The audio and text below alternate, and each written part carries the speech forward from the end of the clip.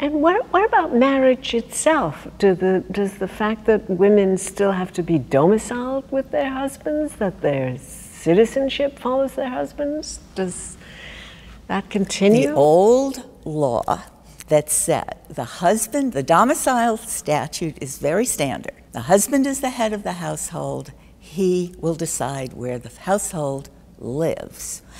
It was part of the Oklahoma territorial law. It carried perfectly word for word into Oklahoma state law. And in the early 1980s, two members of the Oklahoma legislature fell in love, and they got married. And that was very lovely, except that if lost her domicile in her district, she could no longer represent her district. So you would think, right, that it would be erased overnight, but it wasn't. People got up in the Oklahoma legislature and said God had intended, and it was debated 3 successive sessions of the Oklahoma legislature, and it was not erased until 1988. There's a similar but not quite so long history of married women being unable to retain their birth names. And in the 1960s, I think, there was a similar case of a woman who was a legislator in someplace in Louisiana, and she married, and she wanted to keep the name under which she had been elected, and the state law said no. In Louisiana, in fact, as late as, I think, the 1950s, we talked about the husband having access to the body of his wife. There was a woman who sought a divorce on the basis that her husband was demanding too much sex of her, several times, every night, all the time. And that was rejected by the courts as not a good cause for claiming a divorce. So many elements of coverture and the practices of coverture continued to percolate in our laws, and they had to be eliminated state by state, one after another. One major one was jury service, was holding office.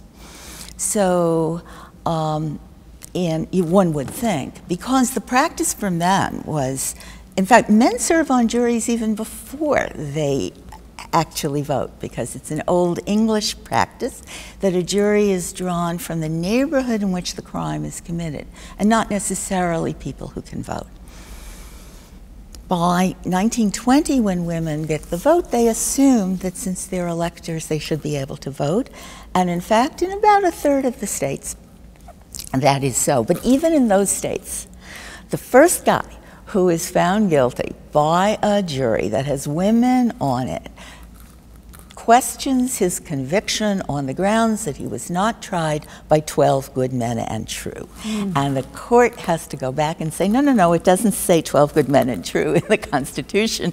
It says a jury drawn from the neighborhood in which the crime had, an impartial jury. Right. And that's all you're entitled to. But in many other states, including New York, the judges said, oh yeah, I guess that's so. Or the law had been written in terms of electors originally.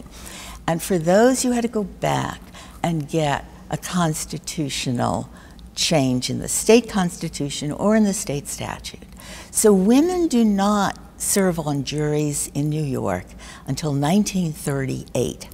And when they are eligible for jury service, when you're called for jury service, you get a little form, and it's got checklist, and you can check your automatic exemptions for jury service. And the first one, if I remember correctly, is a ship captain who is actually often at sea. Right. And the second one, I think, is a fireman who could be on duty, and it goes on like that. And number 8 is a woman. Oh. A woman. Right. You can just check. You mean not a woman with small children? No. Just any woman. You can just check. Because I'm a woman. I'm a woman. Your household duties.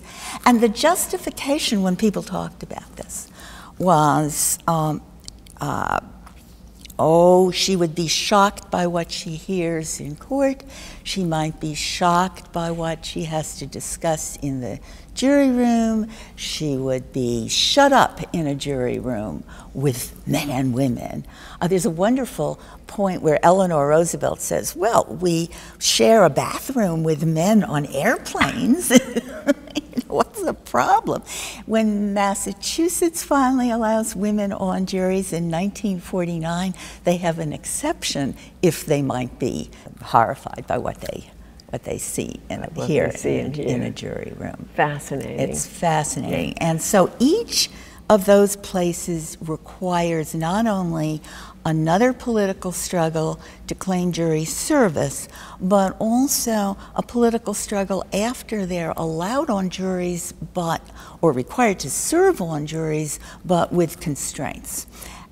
There's an old line about an American citizen is a person who believes in jury service until such time as they are called upon to serve. To serve.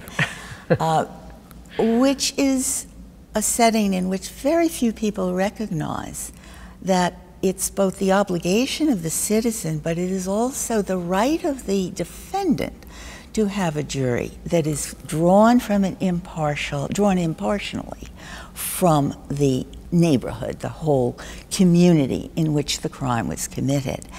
And if it's not that defendants are entitled to have women on juries, on their jury. No one has a right to a sociological clone. But if you on exclude women completely, that's right. Then that's right. And if you deprive them. And there were wonderful handbooks for lawyers saying if you are involved in choosing juries, tell you the people you don't want. You don't want ministers because they're too sympathetic to the defendant. You don't want women because they're too sympathetic to the defendant. You certainly don't want kindergarten teachers. Right. Right. And so each of these pieces had to be pulled aside.